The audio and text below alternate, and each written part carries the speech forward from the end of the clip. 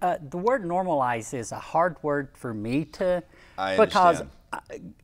I find it so difficult to think that you were sitting in a chamber deciding where I could go to the restroom, whether or not I could go eat at a restaurant and somebody could just say, sorry, we don't like you, you can't be here.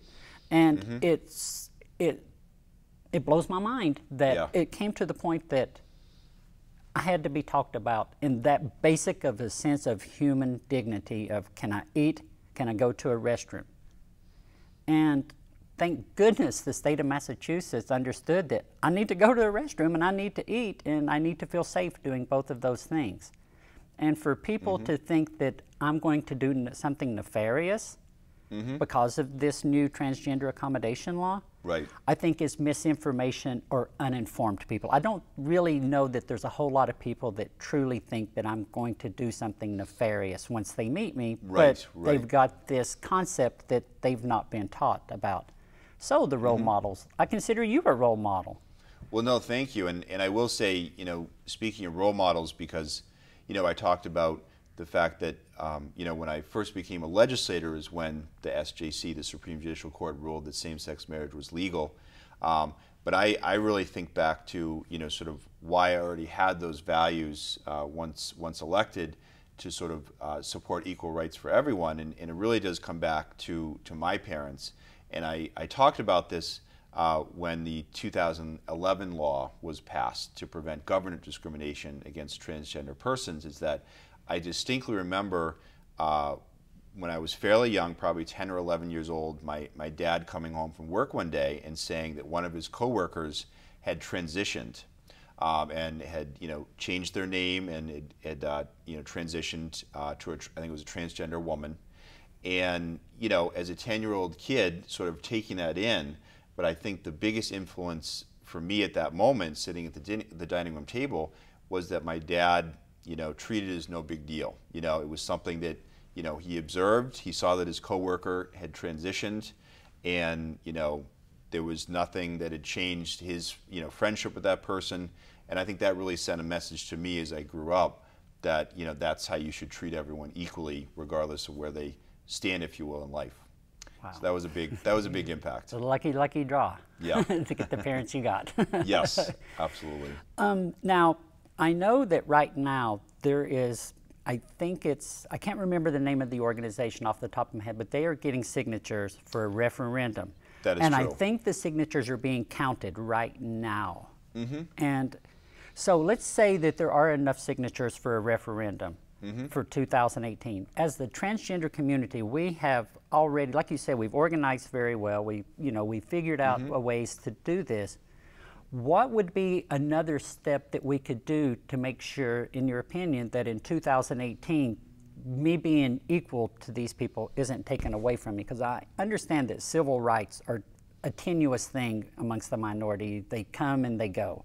Absolutely. And I really want to hold on to this civil right of being your equal. So can you give me some advice of what I could do as a constituent of yours, of how I can promote my thought system on this and how I can promote my belief that I am your equal?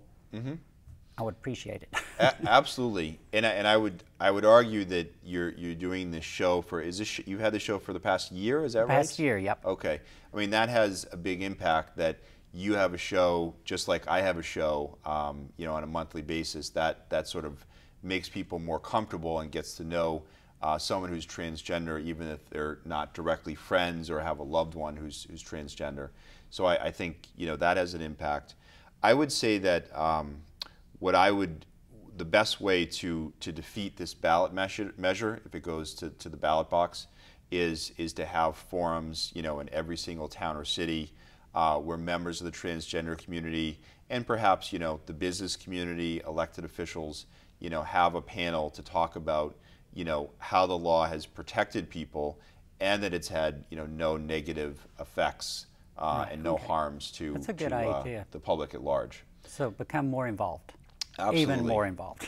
Yes, I know, and that's. But no, that's not a bad thing. I mean, that's the beauty of this country, in my opinion, Senator. Is I respect the fact that these people can create a petition and put this to a referendum. I love that about this country. It hurts me that they are doing it. Right. Exactly. But I love the fact that in this country that we have these established rules that say that they can't do that.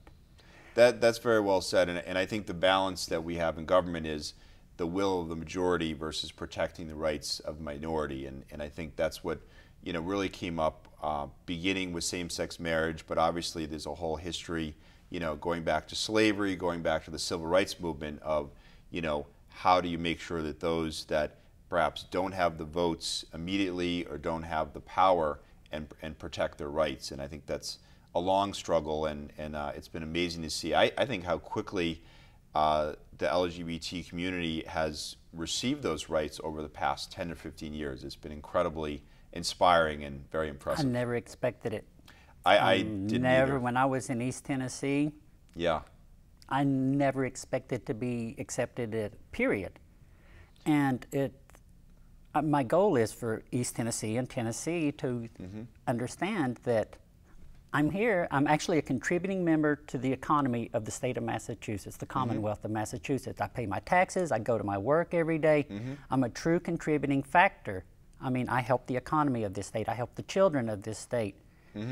If you make me less than your equal and I can't get employment, then where am I going to go for finances? Where am I going to go for housing? You're pushing me away from being a productive member of society to the possibility of not being able to be productive whether I want to or not, and then having to look for public assistance housing and things like that, which are wonderful things because people need it. Sure, sure. But don't make a law that makes me have to do that, is my opinion on it. Exactly.